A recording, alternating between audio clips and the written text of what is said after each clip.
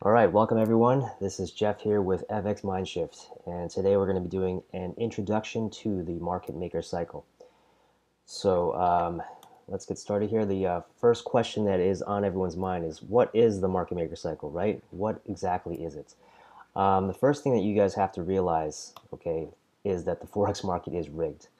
The sooner you guys understand that, the better off you'll be, because then you'll understand how to kind of trade the way that you should be trading, and not against the big players. So there's two main groups of traders in the market. There's the retail traders, which is 90% of the people, which are people like us, and then there are the market makers.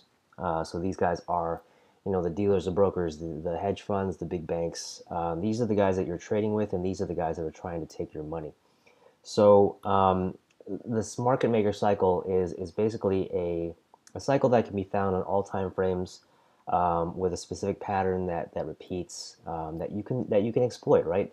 If you were able to trade in line with the market makers, with the big banks, you would be a lot better off, because then you wouldn't find yourself going head on against these big players that actually control and move the markets. Okay, so my goal for you guys today is for you to be able to identify the pattern, trade in line with the market maker, and then also learn to spot the different variations of the pattern. Because if I just show you a pattern and say this is what you need to look for, obviously that would be a little bit too easy, right? You just look for the pattern, and you could exploit it. But the market makers are tricky. Okay, they tend to vary things up, and they tend to like to trick us.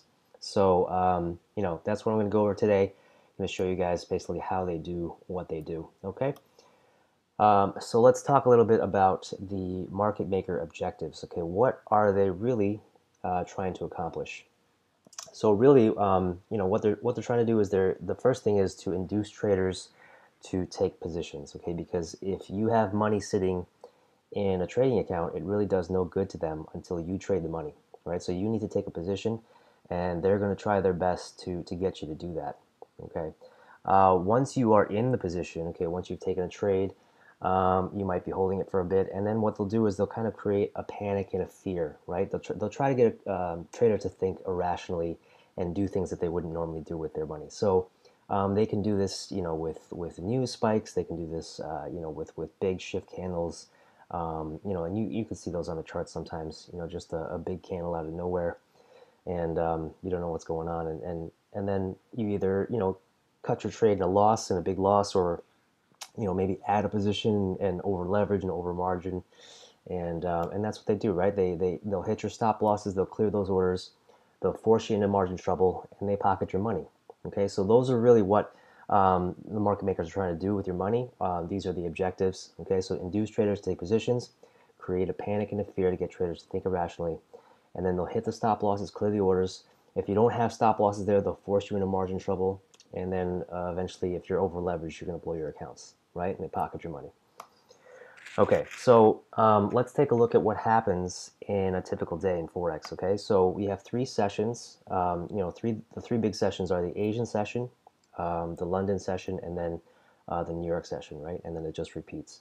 So the Asian session usually is the accumulation phase. Okay, this is where the initial high and the low of the day are set, and that's the initial high, right? Not the final high and low.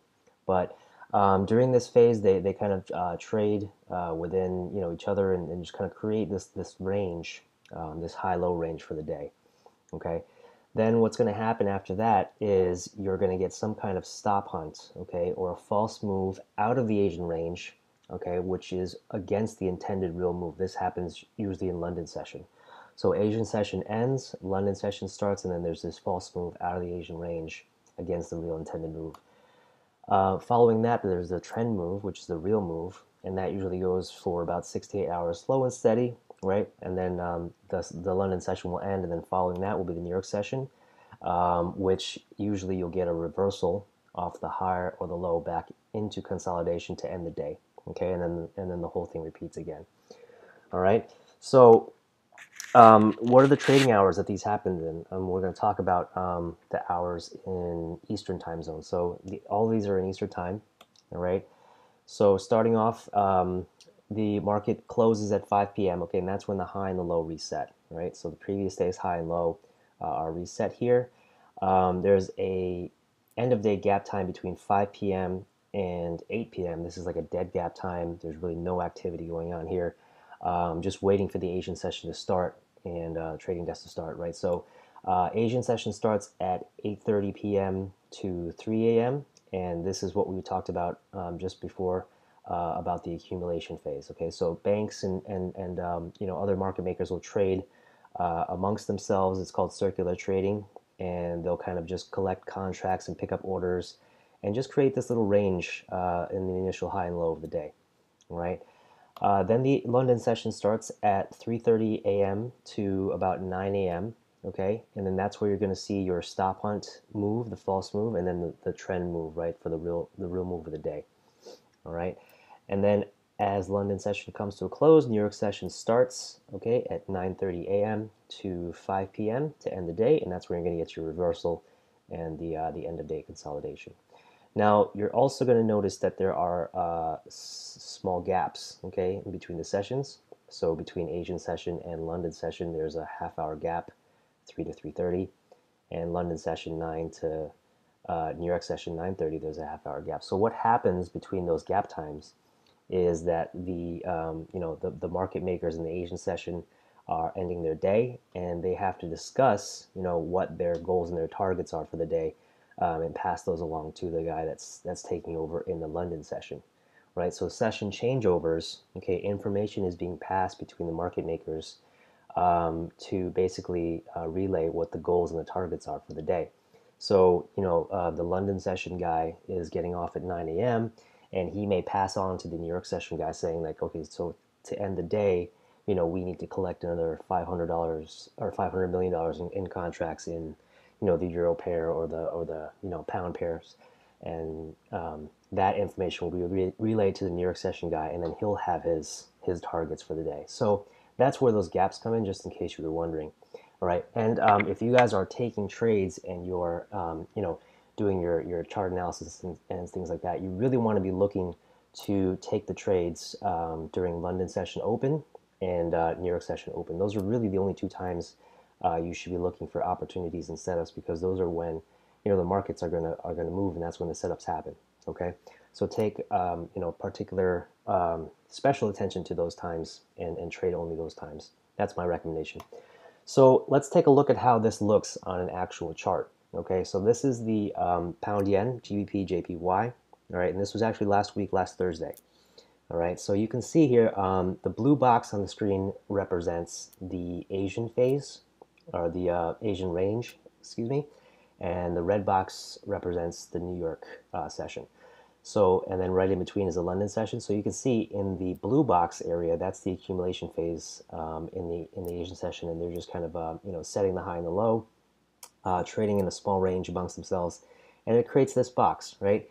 And once the Asian session ends, you're going to get the false move, like I said, the stop hunt. Okay, what they do is they break out of the Asian box. Okay, they move pretty quickly, as you can see, down to the low there, and that's a stop hunt, right?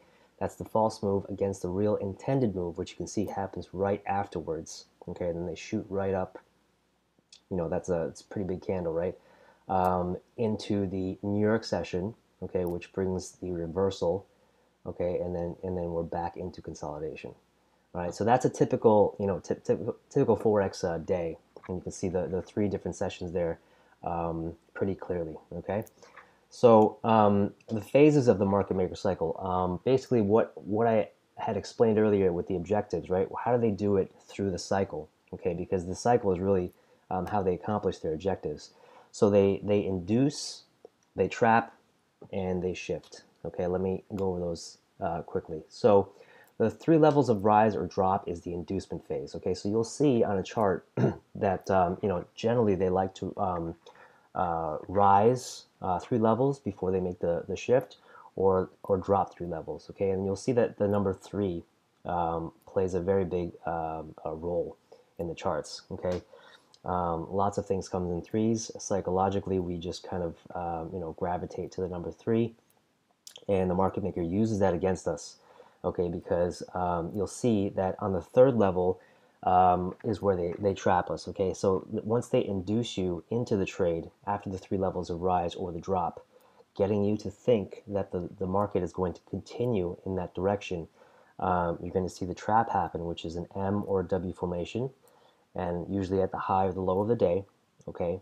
And they trap you at that level, and then they'll take it away from you, okay? Then they'll shift, they'll reverse back to the range, and then go into consolidation, and leave you, stuck in that trade. Okay, so induce, trap, shift. All right, so let's go back to our chart again. I'm going to show you exactly what that looks like on this chart. So back to the GBP JPY, you can see in the Asian range, okay, the blue box, we have 3 pushes down, all right, to induce the traders to go short. That's our false move out of the Asian session, right?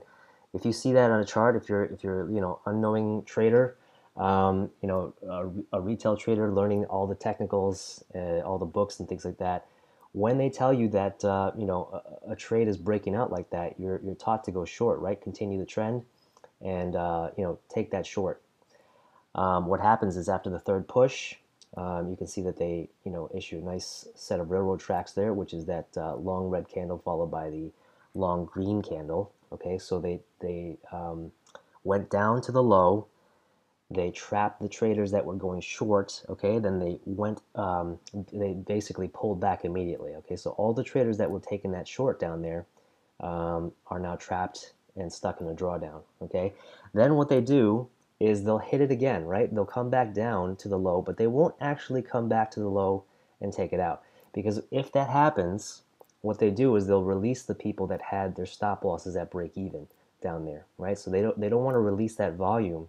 They don't want to let those traders go that had their shorts down there to get out at break even, right? Or get out with a small loss there. They want them to keep them in that drawdown.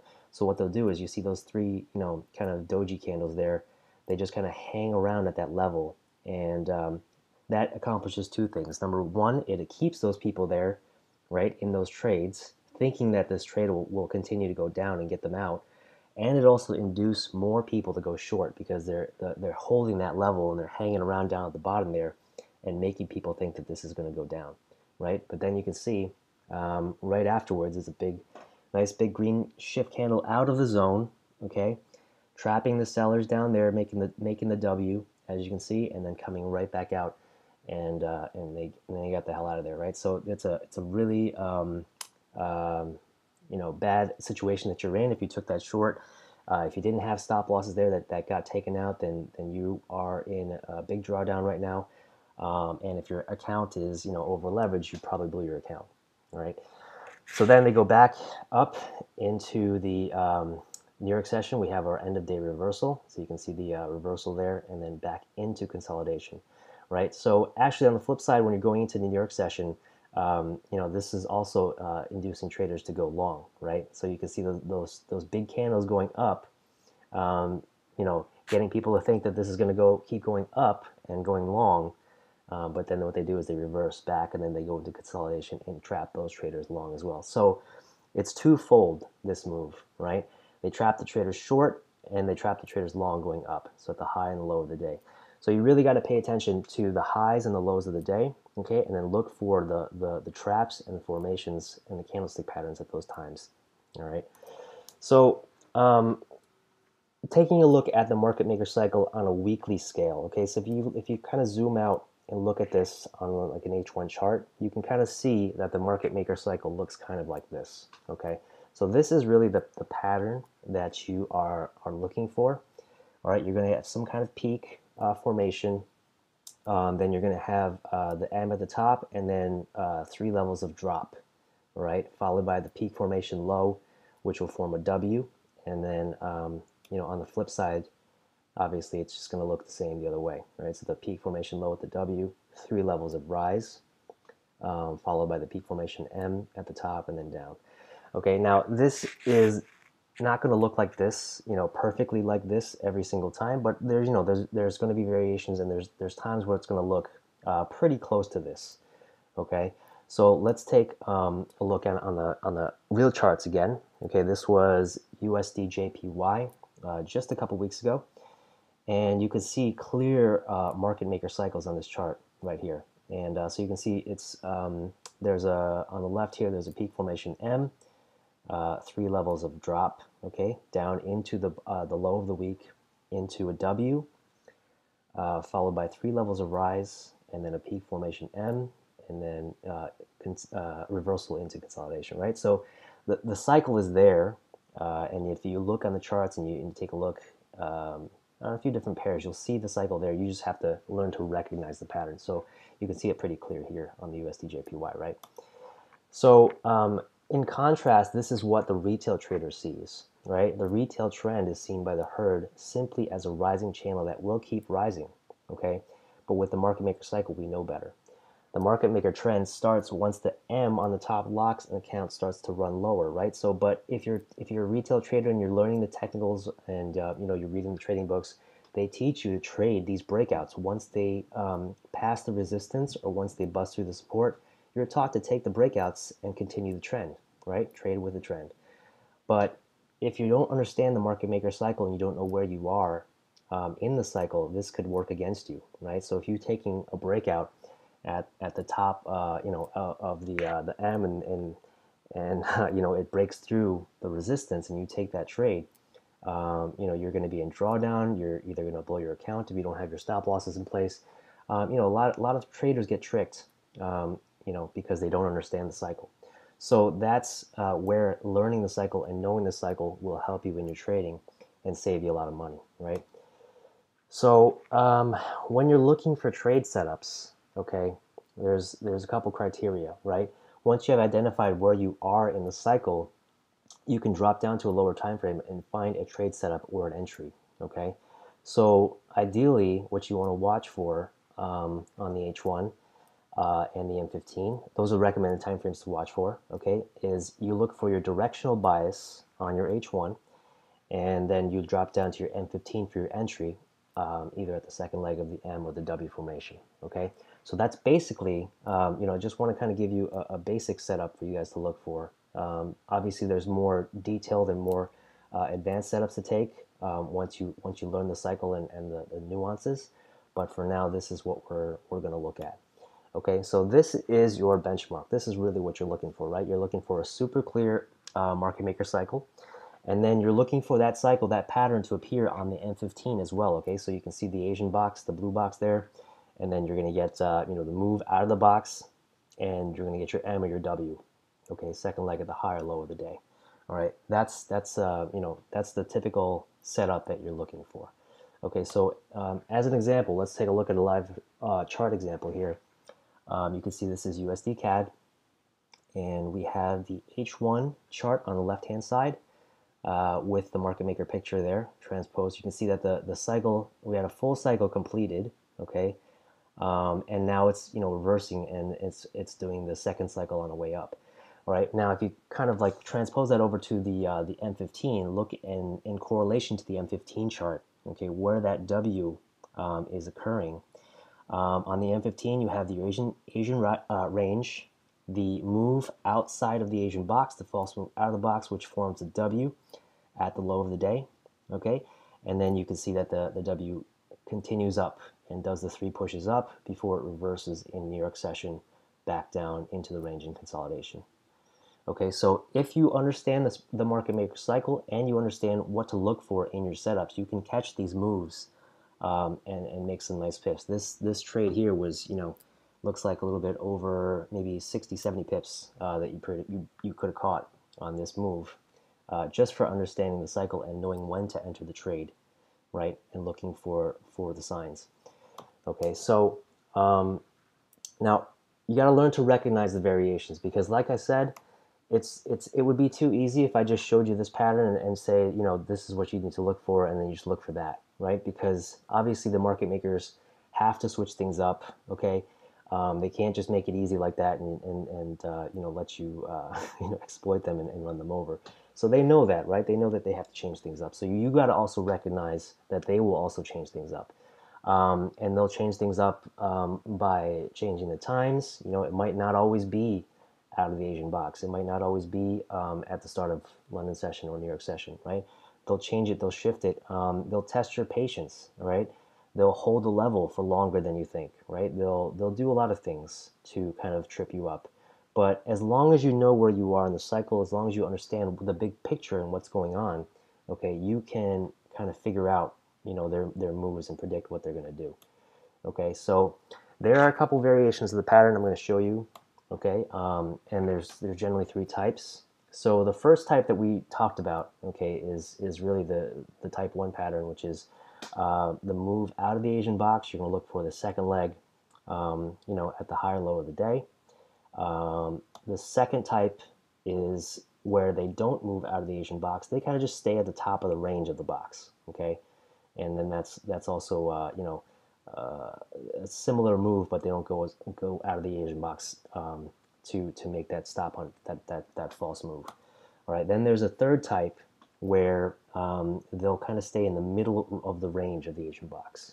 Okay, and then you look for the second leg there, and it'll continue down.